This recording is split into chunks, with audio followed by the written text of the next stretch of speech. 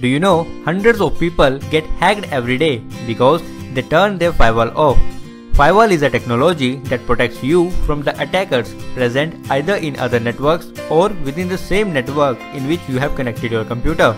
The firewall that is present in between two networks is called hardware firewall, and the one that is present in your computer is called software firewall. Your home router itself acts as a hardware firewall, as both of these firewalls are used only to protect you from being hacked. So what is the difference between these two firewalls?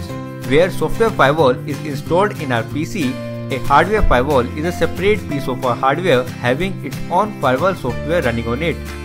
Since software firewall is installed in our PC or a host, so it is also called host firewall, while a hardware firewall is called appliance firewall. As software firewalls is present in our PC, so it will consume computer's resources like computer's processor, computer's RAM, etc. On the other hand, hardware firewall is a separate device attached with a computer having its own hardware and a software. That is, it does not use computer's RAM, CPU, etc.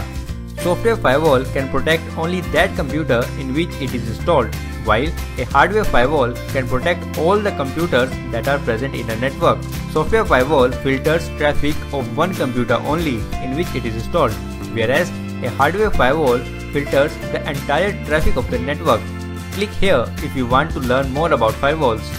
If this video was helpful for you, then please like this video. Share this video so that more people can learn.